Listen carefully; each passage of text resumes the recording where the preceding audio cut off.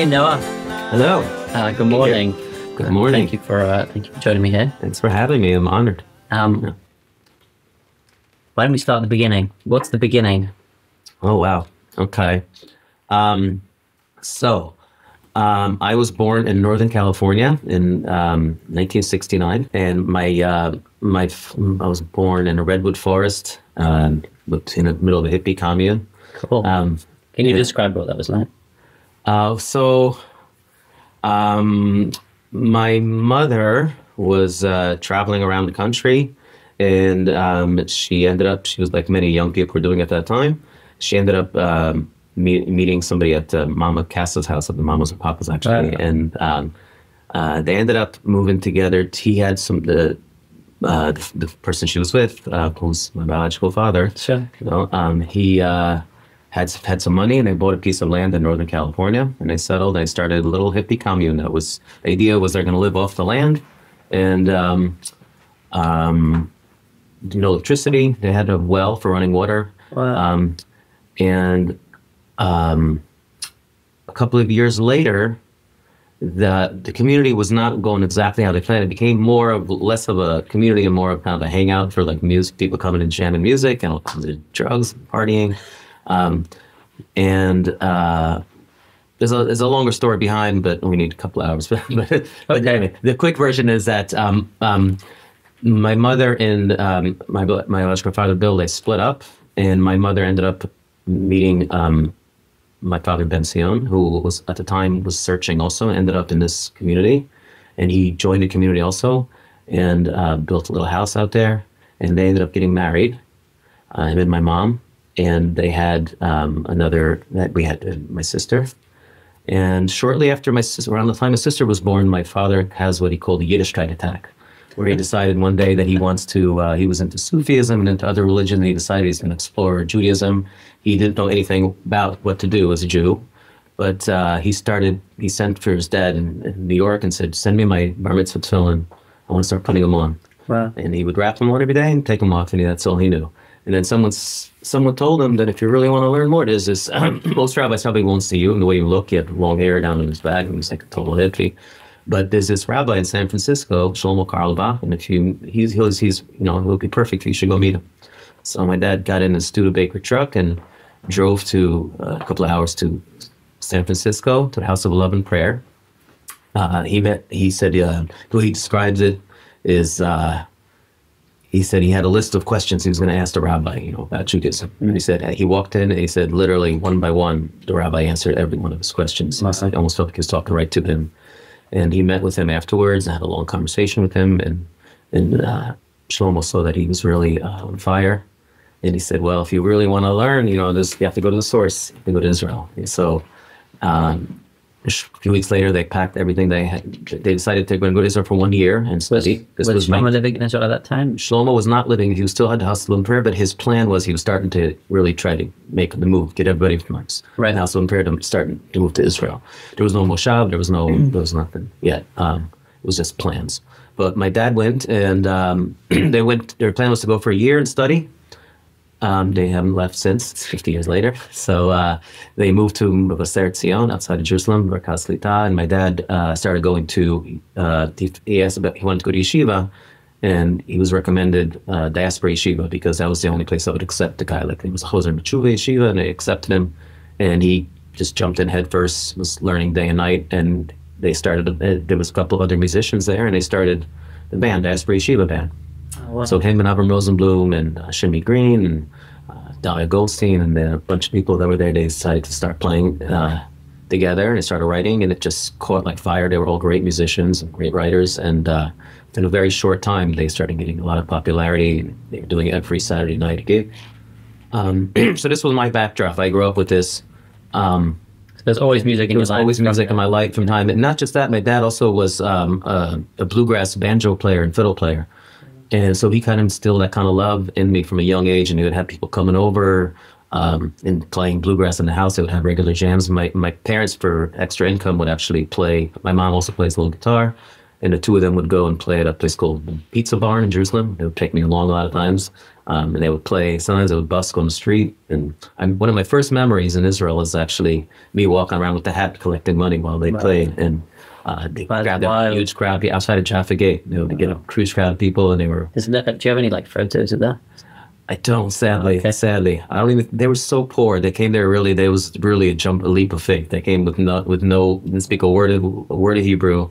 So I don't even know if they had a camera. You know, so there is some pictures from that time, but I don't. There's none of them busking, sadly. Yeah. So that was my first entry into music, and then a few years later. We heard my parents heard that Shlomo actually has found a piece of land and he wants people to move. It was like near Lud. It was a plot of land. It's called Modi'in. And my parents were the first to jump on board with like 2 other families. And we moved to this desolate Moshav that was had 10 houses in it and nothing around for miles. You could hear a car coming from miles. It was like silence. Not the Modi'in that we have now. Right. This was in 74, 75, I think. Shlomo started going. He would spend throughout the year, a week here, a week there. It would make it a Shlomo Shabbos. It was a huge deal. People would descend. Another night, it was just completely quiet and desolate. People started coming family by family. Eventually, it became 12 families, 13 families. Never really grew huge, but it was always it was a special place because most of the people who came there were Shlomo Hasidim, who came from hippies from San Francisco, from wherever. And like I say, there was running water, electricity was iffy, something that was very, very much off the grid. And a lot of them played music. There was a lot of music there too. So my dad would travel to Jerusalem to play music with Diaspora to learn, and then he would be on the Moshav, and it'd be music there as well. So did it feel kind of like familiar to you? It was almost like an Israeli version of what you were. It was so completely not familiar to me. No, it was it was its own thing. The Moshav was a cocoon because it was like. What age were you? Sorry, when you? I was moved there. At this point, I was probably like 6 or 7 years old. Okay. Second grade. So yeah, 7 years old, I think. There was not a lot to do. I was also the only family. My parents were the only family who really had older kids. I was the oldest. So the next kid after there was nobody had kids. My sister was 3 years younger, and then everybody else was much younger or babies or not married yet. So it was really a startup. So I had a lot of time kind of on my own. I grew up very much, and of course there's nothing else to do. And I love music anyway. I just always had a deep love of music. I always imagined myself being a musician, even though I didn't really have any idea of how that works or anything. And I started picking up my dad's guitar. I started strumming from a young age. And then when it came, I played all throughout high school as much as I could. When I was younger, my parents sent me to a Chabad Yeshiva, and they didn't allow instruments. So I really wasn't allowed to play an instrument at all. When I was about 14, I did not like this yeshiva. Why did they not want to? Why did they not? It was just, I hate to say it, but it was a terrible school. It was a place, I heard it's changed since, so I don't want to talk too bad, but it was a place in Lud. They were just really, really hard on kids there. This place turned me off a lot. And I finally told my parents I can't go back. I was 9. And they sent me to a new yeshiva high school, which was the first of its kind. It's called Ma'arava, and it was started by Baruch Chait, who wrote Kol Olam Kulo, for those who doesn't know that. Phenomenal guy. And it was the complete opposite. He actually said, "Where's your guitar? You play guitar?" He encouraged me to bring the guitar. And one of my first gigs with him was, he said, "I'm going to play in a prison around the thing. Want to come play with me?" And he took me to be playing in prison. I was like, one of my first gigs ever.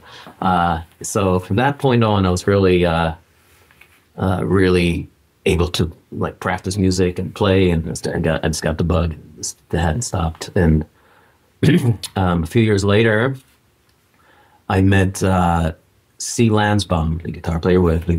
Sure. That's a while ago. Sure. I met him. He had also been brought to Israel through Shlomo, and he had married a woman from Moshav, his first wife. So I met him over there, and we happened to play together at a Purim party, which is what we're doing this now. So it was actually at a Purim party. He saw me. He was like, I was one of the kids of Moshav, and we were all very enamored with him. He was a huge star in Israel. Right. He became very quickly the top player. So when he even paid attention to me, I was like, and then he said, "You have a great voice." He's like, "You should want to record with me."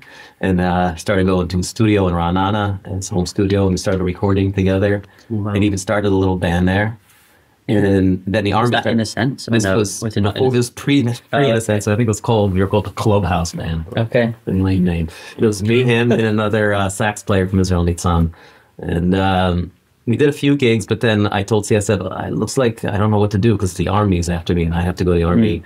I was really not prepared for the army. I had grown up in yeshiva, and then I'd left yeshiva, and I was playing music, and I hadn't, really did not want to go to the army. So I had permission to leave the country for one gig in France, because another long story, but I ended up using that permission to escape from the United States, and I knew that C was moving, Lansman was moving here shortly after, so I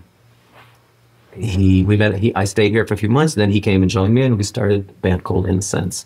Wow. So they were playing in New York, and our concept was at first just to play rock and roll and be big stars. Okay. And we did that, and we played for American Dream. American Dream. Worked in a restaurant in the day and played at nights. We played much as we could. We got signed about a year later to a record company, and the first thing they said was, "You guys got to sing a song. Your backstory is very interesting." Oh wow! And not Jewish or anything, but you probably thought you had to do like. And we were like, we fought it at first, and he's like, "Yeah." I thought obviously like we should hide that, Sure. Yeah. And he's like, "No, that's what's interesting. It's a million rock bands. You guys have a backstory." So we did. We put on Oz V'Hadar was the first song. Wow! Okay. And wow. And he was right. It opened up a whole new avenue for us, where suddenly it was a way to reconnect with Israel again, and suddenly all these yeshiva kids started coming out to our shows, which was pretty weird. We were playing clubs. We were playing Wetlands at the time, Tehran, and all these clubs downtown. And all these yeshiva kids started coming to our shows. What age were you when you? I was 19. 19. Yeah. Before you continue, what was that like? The experience of flying to France for a gig and then disappearing. Do you have problems going back to Israel now still? Or? Yes. Oh, you do? Wow. And many years later, I don't anymore. I finally got a tour. But for many years, I was very scared to go. So I have dual citizenship, sure. And I was able to just return. I'm American, and I got away with it somehow for many years. I've always found it very difficult, that whole idea that, like, I don't know, I understand the idea of an army and people having to go, but also, like, some people aren't cut out for that. And, people ask me when I was definitely not cut out. I was also, because of my background, I grew up in yeshiva, none of my friends were going, so I did not know anybody who went to the army. None of the Moshav had gone to the army. And you would have played bluegrass music. And I was playing music at night. I was really, it was like the last thing in my mind I wanted to do. I was really scared to do the army. Right. Crazily, though, this when we go back many years forward, my daughter just graduated high school and ran back and joined the army. Oh wow! Okay, so I feel like that always happens. You got to pay the reaper. Yeah. My dad's a rabbi, and we were all the kids were like, "Yeah, we're not doing that."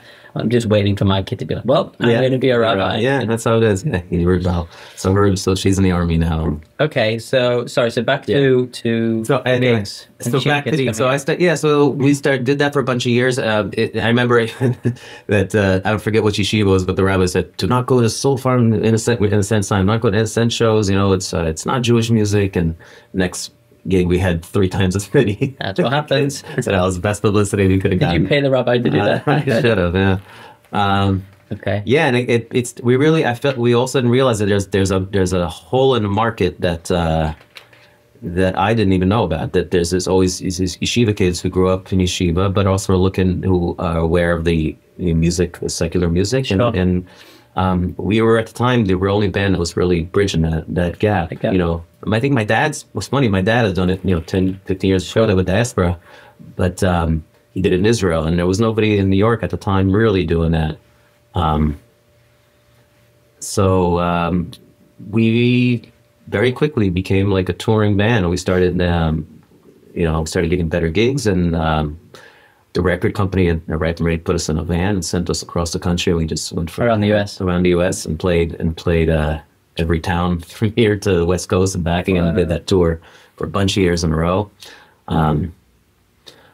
And studio albums in between? In between, we'd come back and we did a bunch of studio albums. How many? We did, as a band, I think we did about 5 or 6 studio albums. Me and C started a side kind of thing where we just did more acoustic, C, Benzion Solomon, so we did a couple of those as well. Okay. And those ones were, you know, there was a need. C had put out a bunch of solo albums of him doing instrumental albums, which I'm sure you talked about with him. Yeah. And then people were saying, we should get some with singing as well. So we kind of did a similar kind of vein, more acoustic, less like the two of us. Sure. And then just, you know, as the years gone by, I continued to expand in New York. I went back to playing bluegrass, which was something my dad did, and I grew up with it, but I never really had delved into it. I always kind of liked it to listen to it, never really played it. But then somehow I ended up with C, actually, his daughter, you know, Lark Street Music, Buzzy.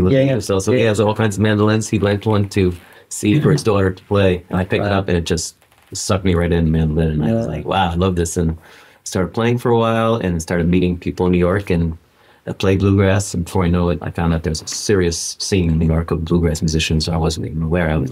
Which you're probably a big part of right now. Yeah. So I started a band with some friends. We called it City Grass. And that became another career. All of a sudden, that was something I just did for fun. I just enjoyed playing it. But once, you know, music goes, sometimes you don't know who you're going to meet and how it's going to go. Yeah. And that turned into another side career of became a bluegrass musician in New York City. Okay. Love that. And I have maybe I got this from my dad, but I have just a love for musical instruments. So so you mentioned mandolin. I know you play guitar, but what instruments do you play? So I play mandolin, I play guitar, I play 5-string banjo. I picked that up a couple of years ago, and another very unique instrument that I underestimated before. And I thought, it's like hillbillies play, how hard can it be? And picked it up, and it's counterintuitive to every instrument I play, because the drone string on top, it's really about the right learning the rolls. And it's called the Earl Scruggs method, where you do a 3-finger roll. So you have to learn these specific order of strings that you play rolls, and just takes a lot of hours of just doing it. You're self-taught? I'm self-taught on everything. Well, I shouldn't say that, because there's so many courses online. So I do take courses online, but you know, as you can take a course online, it's not a teacher. So when you go back to it, you leave it, you come back. I also feel like they take the smallest amount of information and drag it out over like 10 things. But you can learn a lot. That being said, it's really, you know, there's no excuses anymore. You can really, for very cheap, you can learn a lot. And you just have to discipline yourself. Sure. And a bunch of years back, I took some lessons with Gilad Dobreski, who's a phenomenal percussionist in Israel, and he was in our band Soulfarm for a while. No way. Yeah, he was a percussionist for a couple of years before he moved back to Israel, and he got me really into drumming and general hand drumming and chanting, even Nusrat Fatah Ali Khan, who's a Pakistani amazing quality singer.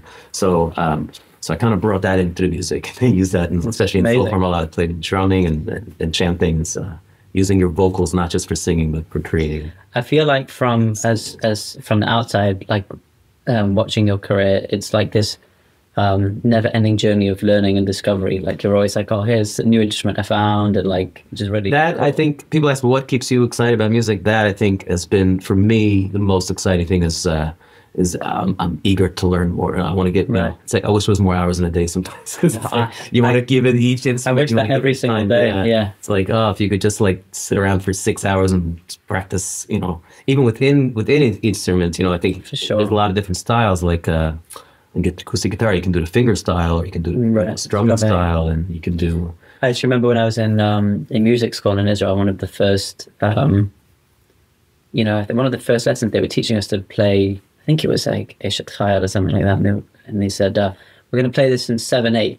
And I was like, can we spend like 6 months being really good at playing in 4, you know, or like maybe like 5 years, you know, before. But there's so much, it's endless. You gotta pick your battles, but at the same time, you can also just getting a little better. The thing is just, to me, is one of the most, I get just excited now as I did when I was a kid, like learning a new lick. Like now, that doesn't go away. Like when there's something new and it's like, wow. Yeah. So thank God for that. I mean, it's such a gift that. How do you feel like the music industry, particularly within the Jewish world, has changed from back when you started to today? Well, I think it's in the whole industry, not just music. The big thing that I've seen is you were talking about a little bit before is the visual aspect of it. That you no longer can just make a CD and people listen to it. You have to accompany it with a video, which is it's like, what? Like, that's not at all. We all have to learn a new skill. We will have to learn how to do our social medias, how to get videos out there. And most of us, people out there forgive us since we don't know what we're doing. It's a new art. It's not part of music. It's a new art. But that's one big thing. And the other thing I would say is, it's in the last couple of years, I felt the Jewish music to me felt very stagnant for a while. Like the arrangements were very similar. They all seemed to come out of like that 70s or 80s, like a lot of horns and like that arrangement that was like, I don't think originally Jewish, but became the Jewish sound. Infiltrated. And in the last couple of years, maybe thanks to like, really good Israeli producers or whatever, just suddenly like, you have real like modern more production coming into Jewish music, and people like Hanan Ben Ari and Omer Adam and Isha. I think that's also like as a like a side effect of just what it's doing is that it's kind of creeping into America a little bit, and people are noticing. And right, also it's more palatable for a lot of people who maybe couldn't listen. Our music sounded old to them. Well, I guess we're talking about this, and also you mentioned before when you said the head of the yeshivas was saying don't go to Soulfarm, it's not Jewish music. What do you think Jewish music is? Wow. So that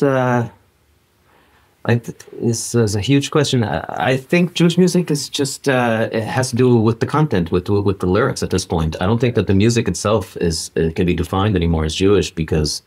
I mean, there's hip hop. There's literally every style done in Jewish at this point. It's really the content of the lyrics. What about a wordless nigun? What is it about that makes it feel Jewish?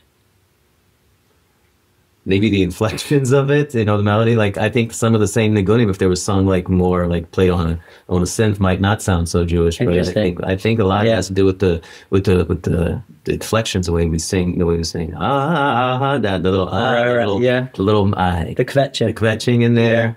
But just the trills, the choice of vocal trills. There's R&B trills and there's Jewish trills that come from Chazanis, from. That's a very interesting point. I mean, a lot of Chabad nigunim are actually, they're old Russian folk songs or whatever. So it's like, what makes them Jewish is, is the fact that they are now being sung by Chabad Hasidim Fabrengen. Is it like the people who sing them? I also think like what's interesting about this question is that everyone has a very, very different answer. And I've had everything from, what are you talking about? There's no such thing as Jewish music to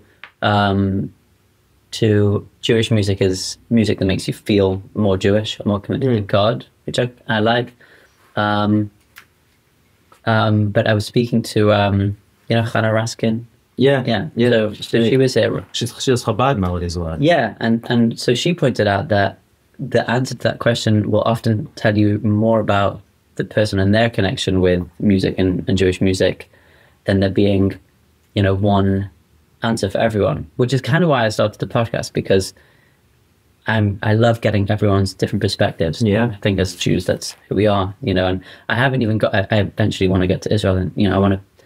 There's Moroccan Jewish music, or people from. Well, I think come back to nigunim specifically. Like, my biggest reference is obviously in Shlomo Carlebach, because I've known him my whole life and sung with him. And, it's the first nigunim that I really was aware of. But I think his nigunim, the secret to them is that first of all, that they're super easy. He makes them so very accessible. You almost feel like you know them when you sing them. But really, I think that the reason they're successful is because he wasn't going for like a clever melody. He wasn't. His idea was just to make it so that he could. The goal wasn't the nigun. The goal was teaching. Right. He did the nigun as a place to elevate your mind, so you get everybody to a place. And usually, as concert, if you see him, whenever it's like the highs, everybody's like, and just going and his thing. He would just and then he would teach. Like, okay, you're ready. Right. So I think that the purpose of a good nigun is that it's the nigun is not the goal. It's like a medium it's a medium to get to clear your mind and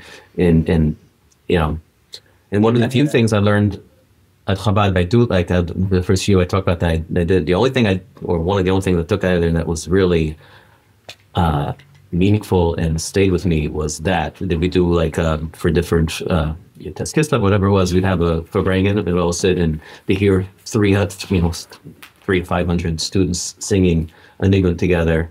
The power of that, and during that time, all the troubles were like, no, it's all you are. You're thinking, so you're in a nigun completely. So a good nigun does that. And I don't know if Jews had cornered the market on it, but we know how to do that. It's like, it's similar to like, Native Americans, like when they do their chants or whatever. Sure. It's about reaching a place. You did a Chabad album, right? I did a Chabad album. When and what was that? Was it with C? Is it with C? Yeah, we did. Me and C did it, and we had a couple of requests for it by people, and I kind of, to be honest, I fought it for a little while, and I said, I know all those nigunim, yes, I grew up with them, I've known them from a very young age, sure. But I had like I said, I had a bad taste from this yeshiva. Okay. I was like, can we do breast love or something else? I don't, I'm not connected, but C really leaned into me. He was like, nah, he's like, I'm telling you, we can make it good. And he was right. We it had a slogan. We did the Chabad album. Rachamana's on there, right? Rachamana, so we did opens up. And it at first the album nobody didn't make any dent. I told you, see, nobody will see any of this. But it had a life of its own, and over the years, it's one of our best-selling albums. Wow, that's amazing. So all of a sudden, it's actually interesting that discovered later on. Talking about like the way things have changed in streaming.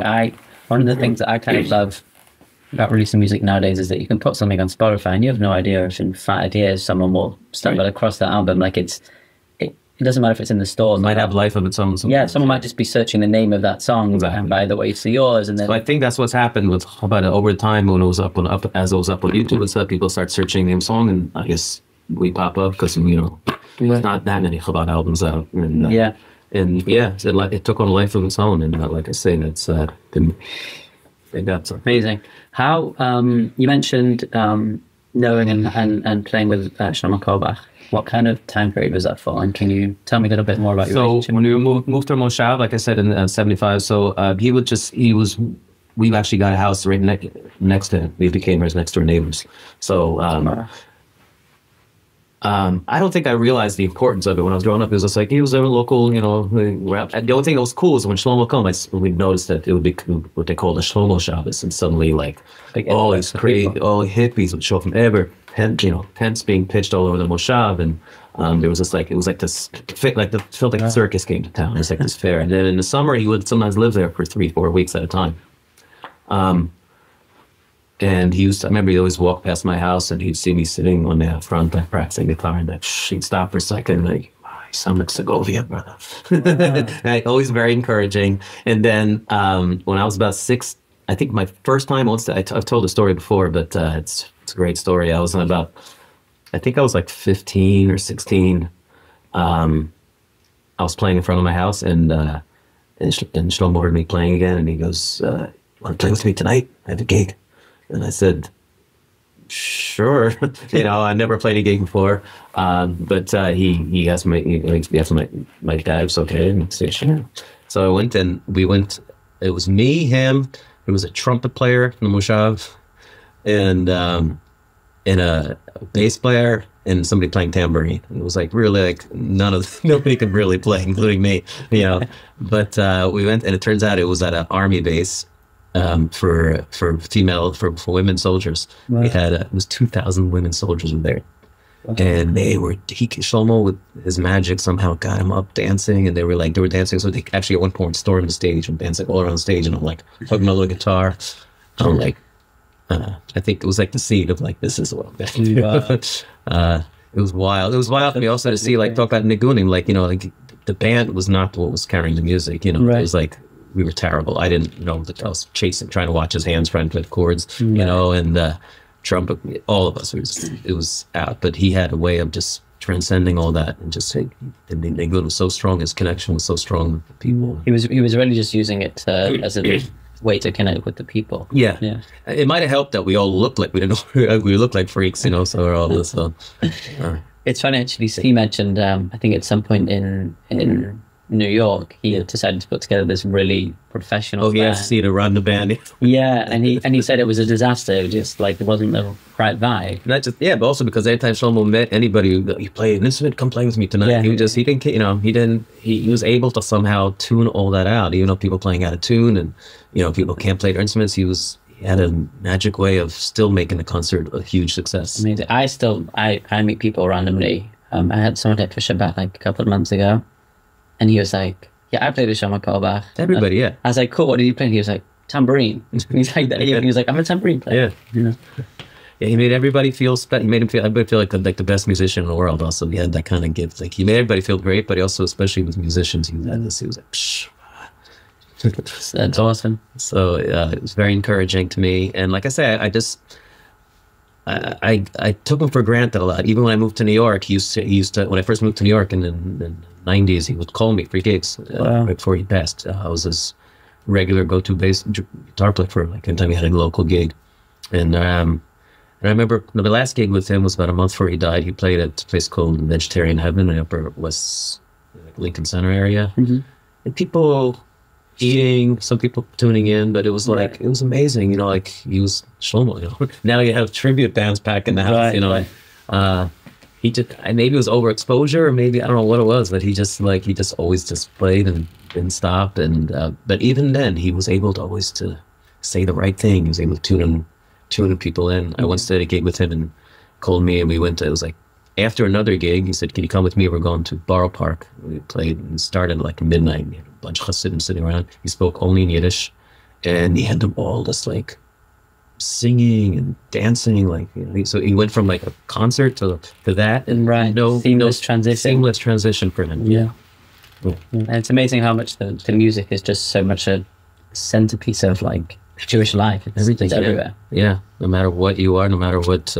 Conservative, Orthodox. Think about now, like the anthem. There's a war government and people say, "I'm so high." Like that's it's wild. It is wild. It is wild. There's nothing. As someone who has siblings who I love to sing with, I know the joy of what that feels like. It's something that you have with your brothers. Can you tell me a little bit about that? Oh, it's the best. Well, as growing up, my father was working actually all throughout my childhood. He was hired by Breslov Research Institute to put out Breslov music. There was no one who had made songbooks and actually had documented. It was just passed around. So he took, he did amazing work where he would go to old Hasidim, old Breslov Hasidim, and it's oldest he could find, try to get him as authentic as he could to original melody. Within a few years of him doing it, they all passed on. So he really did a huge service to Breslov, and he tried to be as meticulous as possible and made the songbooks. And he would also put out CDs. And while he was doing that, he would have me and all my brothers be his choir. He would write out parts for us, and we'd all sing. They actually written notation parts, or? We can't read music. That's the thing. We're all self-taught. He can't. Me neither. So he would record it as he was very early on. He was into MIDI. So he would make a very MIDI sign. He was like, "This is your part," and he was very strict with it. And we all had to learn our part by listening to the MIDI over and over. So he came in. He's like, "Don't waste my time. You come in, know it."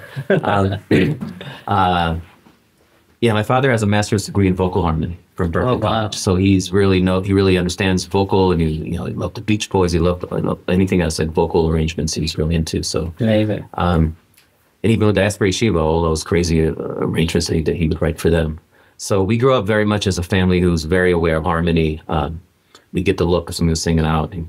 So at the table, Shabbos table, whatever, everybody had their parts. And you don't double up with harmonies. Right. It's like, so I grew up second nature for us to do that without going to school. We went to the Benzion Solomon school. And so singing with my brothers is first, like we all have we have that when we start singing together, we all go back into that Shabbos table kind of vibe or sing. But as you know, also it is just something. You hear the melody in the same way. There's no different inflections that you have to correct. When you sing with a singer, you might fit the lyrics differently, or you might, do the melody slightly different. When you sing with your brothers, there's something that we all kind of read each other. Yeah. And it's like if I'm like I did gig with Yehuda the other night at the Carlebach show. And it's like if he drops out the melody for a second, it's like without even thinking about it, I'm on the melody, and then he comes back on harmony. Yeah, it's pretty much telepathic. Yeah, it's like something that there are bands that made up of people who just meet each other, and like you have to rehearse for years to have that. If it's not with people that you. And with my brothers, it could be like we don't sing together for 2 or 3 years and get back together, and it's like it will sound like we rehearsed it. Yeah, so cool. Which is what we did last week. We played a full 2-hour set, and no one had any idea they got flown in that morning from Israel, and we haven't sung together. Right. You made the set list 20 minutes before. Exactly. Sorry, not to show you guys. No, we made the set list a couple hours. No, I'm kidding. But still, for a young aspiring musician today, what advice would you give there? Well, first of all, I would say just to be extremely grateful because, it's blessing or curse, whatever you look at it. It's, if you have the bug and you want to play music, it's going to be hard, and it's going to be, you have to keep pushing at it, but it's also a beautiful life. It's like, you get up, it doesn't go away. If you really truly like love music, you're going to get up every morning and you're going to be excited by it. And, I'm testament to you think other jobs that you get sick of and try to look at something else. Right. I literally get up every morning, look at my guitar, or someone excited to go pick it up and play it, or my mandolin or whatever. So that's first thing, remember that you were lucky, that you were lucky that this is your path in life. Other thing I would say is keep getting better, keep practicing, and be specific about what you practice. Don't just practicing doesn't mean noodling with your guitar for 2 hours holding up. It means focusing on one thing per day. Make little growth, even if it's a little tiny piece of growth. It's huge. There's big satisfaction in it. If you're playing a song and you keep playing one part, you kind of fib through it because you're not sure it's good, then take only that part. That's make that part your best part of the song. I used to sit down and practice, and then and I was like, hold on, I think I'm just playing things that I know how to play really well. Yeah. And then I wish I learned at a younger age. That was a piece of advice that would have helped me. It's like don't keep repeating the piece. Just repeat that one part that's hard for you. Do that 1,000,000 times till that's your best part. And the third thing I would say is write songs, because that's, I think, for me, it's been one of the most rewarding parts of music. When you have covering songs is fun, and playing with other people's music is fun, and collaborating is always fun. But really, when you make something that's yours, a nigun or a song that you wrote yourself, and you put it out there, and it's one of the most satisfying things that I've done musically. So, wow. And it's uniquely you. No one else can. Exactly. It's something that you've done, and it's going to really speak. Your soul will come through like you never will with somebody else's music. It's to touch on the first thing you said for a minute about the gratitude that this is your thing. It was one night last week when you were having like a jam session in here, at night, and my wife said, do you realize how cool it is that you finish a day's work and then you're like, okay, I just want to chill out, and you go and do exactly the same thing for another 3 hours. Like, that doesn't happen with lawyers. Or doctors. It's work and it's your release at the same time. It's amazing. Yeah. I did this very similar thing. So I played the other night, did a gig, and then I ran downtown to play. There's a bluegrass jam that a friend, they call him the Sheriff of Good Times, Bob, and he was his 85th birthday. Wow. In 85, he hosted a big jam and had all his friends around. And he's like, and I walked over and I was like, this is so amazing. And all friend, he's like, this is the best birthday party I'd ever want. He goes, I was like, let's sit around and have dinner at a restaurant with older relatives and people making toast. He goes, I don't want any of that. This is what I want. So, yeah. If you could start a band with anyone, dead or alive, who are we picking? Okay, so it depends on what kind of band we're talking. But it's an everything band. It's an everything band. We play everything. They have a little bit of everything. You can have backing vocalists. You can have. Well, I'd want to have a good songwriter in a band, so definitely Bob Dylan comes to mind. Okay. I love Andy Statman's music. I don't know if you know. Yeah, I do. He's a guy Statman. Yeah, he's on my list. Oh, right good. with me on the list. So he's one of the most phenomenal musicians, especially his mandolin playing, just like gets me completely lost. Like his grasp of music and the way he can travel all around but always be grounded and still land right on the one. You think what is he doing? Is he, did he lose the beat? He knows exactly where he is. He knows where he is at all times, even when it doesn't seem like it. And so he'd be my band. Okay. I don't know. If you're not sure about the truth is, I mean, some of the guys in Soulfarm, you know, I love that. I was just about to say, it doesn't have to be some world famous. No, I mean, and it has to do. I mean, a band is not always the best players. A band, as we know, the top, like the Beatles, they're not. It's not always. It's the right people playing together. So if you have people who make you feel good, and it make you laugh, and it make you not self-conscious, you know, that's what I want in my band. It's right. Not always the best player. Best players in the world don't, you know, most of them, we don't even know who they are, you know, because they didn't never had the outlet with a band. And if you look at, I just saw U2 in at the Sphere in Vegas. How was that? It was unbelievable. It was amazing. But it really struck me how, like, individually, they're all okay. They're not great, right. You know, but together it's magic. It's a huge lesson in that. Yeah. It's just because and you could see that the love between them is evident, you know, like bound on edge, like lean on each other when they're playing and smile at each other and look at, you know, it's like, that's you said that with brothers. It's like, so that's. I also feel like with just talking about like world famous musicians, you know, whether you're an artist or a session musician for an artist like that, you always wonder if at a certain point it must get like tiring doing. You know, there's hit songs that you know you have to play every single night. What's cool about what you do, which we didn't touch on yet, is that you're you also freelance, right? So you end up in all kinds of interesting places. So living in New York, and like I say, you know, raising a family in New York all these years, you realize after a while that you need to be somewhat of a jack of all trades. You have to say yes to almost any gig that comes along.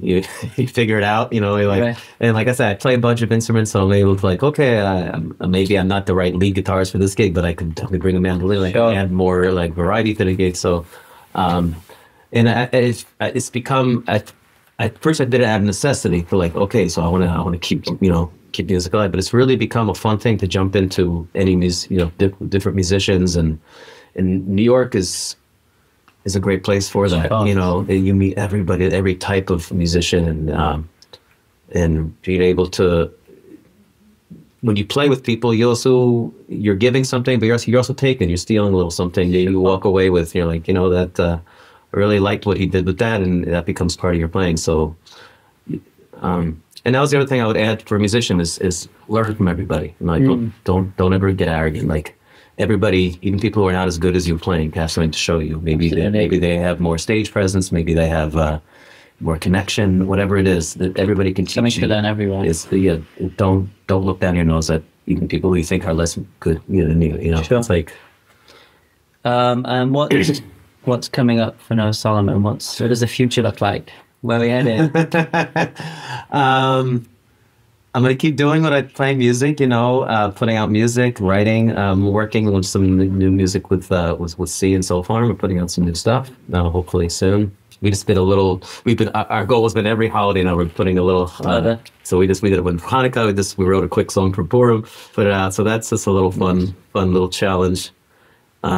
It's really fun to write songs sometimes when you have a specific thing to write for. It's much harder to write when it's like, just write a song. About anything. Yeah. So anything is, you know, when you can just write about this, it's much easier. So that's a good little project. But I'm also, I'm very interested in, my newest interest is learning about production. Oh, wow. So I'm taking actually an online course or two, and working every day with Ableton, spending time like I would learn an instrument, like learning about EQs and just how awesome. All this kind of. So let me ask you, just in general, that seems to be a big part of. I love the idea that you're, you know, teaching yourself all these new things. Well, how do you? We mentioned this before, but like you really need discipline to do this properly. Like, how do you stay on top of it? For me, it's making daily schedules. I actually write down. I'll be like like as if somebody hired you. You know, you do it like, the night before or the beginning of the week. Usually the night before. The night before, I'll do it, and I'll say tomorrow 9 to 12. I'm working only on guitar or whatever. I'm going to practice. You know, it's the only way that's worked for me. And I have to pretend that somebody hired me, and that's the gig. You know, then you're not getting paid for it, but you are. You're getting paid. Yeah, on the big, on the big scene. So I find daily schedules has been really almost the only thing that works for me. Because again, it's very hard to discipline yourself, and especially with and also put your phone away while you're doing. So if you're doing something specific, you have to put your phone away because your phone will continuously distract. I also realize like if you also can't have WhatsApp on your computer, if I'm sitting there producing, and it's like, well, I need it open because when I finish the bounce, I need to send it. Because even if you ignore it, you're not really ignoring it. Part of your mind is, it's like, oh, I got to get back, check that out. Getting into a state of like real creative flow it's impossible if you are accessible to the unfamiliar. You have to cut off. Yeah, you have to make it your time, and I've read that a lot of like Paul Simon, and there's a lot of writers who do that very much. Also, they're like, even if they're home, like he's not home. He's not available right now.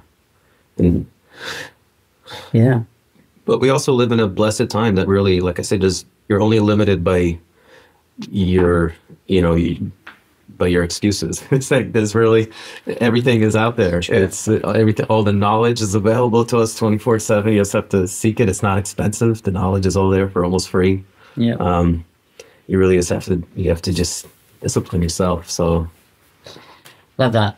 I love tips too. That's what's worked for me. So for the most part is getting daily schedules. Amazing.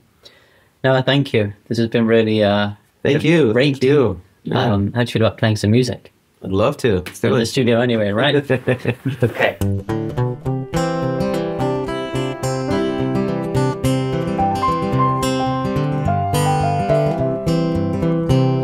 Hashem oz le'amo yitein, oz le'amo yitein, Hashem oz le'amo yitein, oz le'amo yitein, ay Hashem yevarech et amo b'shalom, Hashem yevarech et amo b'shalom.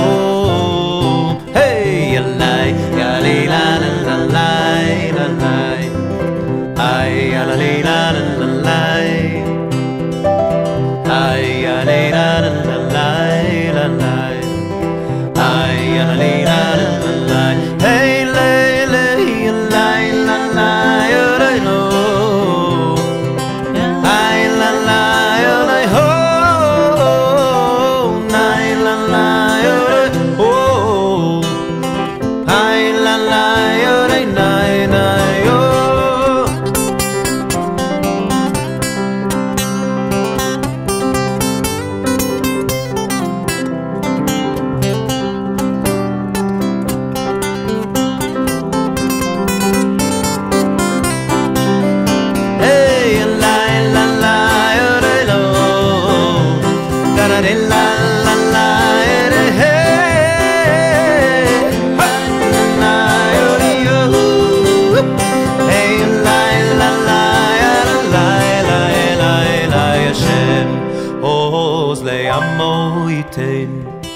Oz le'amo yitein, Shem oz le'amo yitein, oz le'amo yitein.